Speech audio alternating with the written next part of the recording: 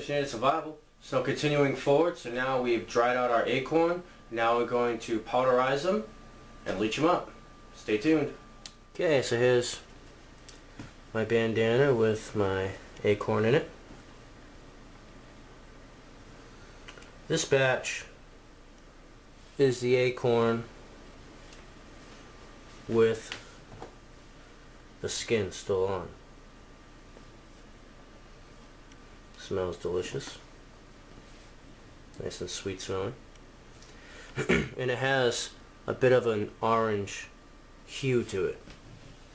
The acorn that was deskinned has more of a yellow look to it. This is the acorn that was deskinned. This is the acorn that still has a skin on it.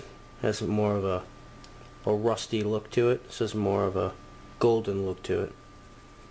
I actually took a picture while they were drying and it was very vivid. Alright, so I'm going to do both batches tonight. Start with the skin on. So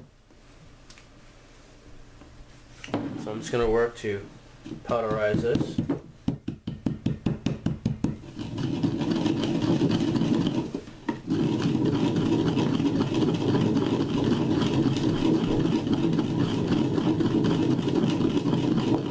And once this is all set, all powderized, then I'm going to just throw it on this piece of birch bark just to hold the powder, and I'll just keep working at it until I've done it all. Doesn't take long at all. It's actually coming along nicely right now.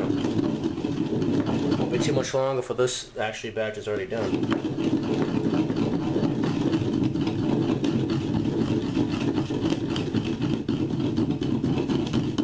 You just have to lightly kind of roll over it. You don't really want to push it around. You want to just kind of run the rock over it, and it kind of tumbles through the acorn and it just pulverizes it.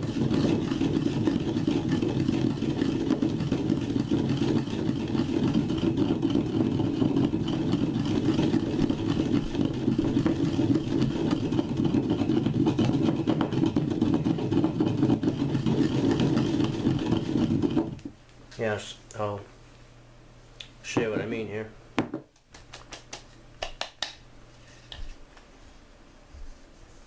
Yeah, I mean, this batch is already done. Not sure what that actually seems like not sure what that is. Piece of cattail or something.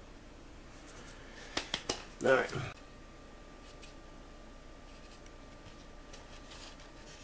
So as you can see, just that fast, just a minute, this stuff's already super fine powder.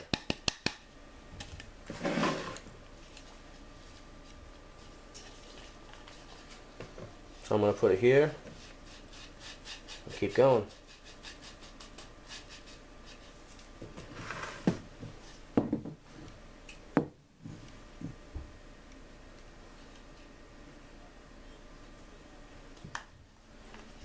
Alright.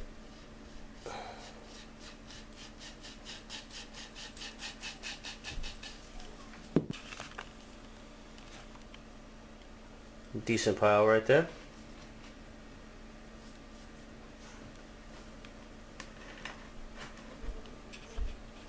Okay, and now the deskinned acorn.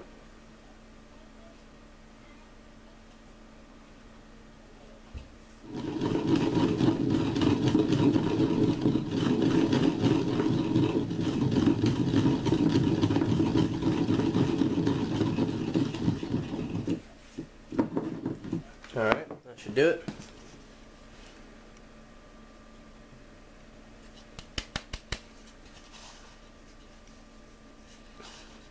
Nice fine grain. Definitely a good flour. So I'm going to add that to my piece of birch.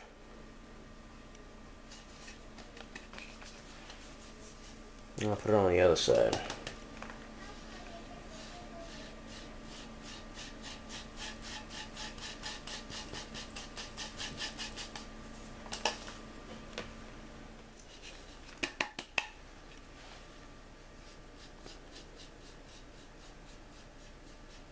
Alright, the last of the skinned acorn. So this is just the acorn meat and not the skin attached to it. And this one is the skin attached to the acorn meat. I'll give you guys a close-up of the difference.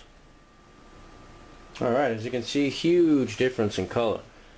So the skinned is very rusty, very orange, and yellow for the meats just by themselves. There's a good amount there too. Okay, as you can see, pretty sizable piles. I mean, there's a decent mussel shell. And that pile is about the same height.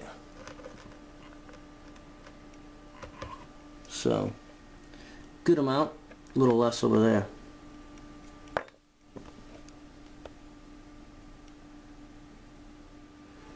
Okay, so super easy. All I did was just let it dry out. I mean, it really only takes an hour or two. It's good to go. And then I just ground it up. So the next step is I'm going to put it into the same bandanas that they were in just a moment ago. And I'm going to leach them.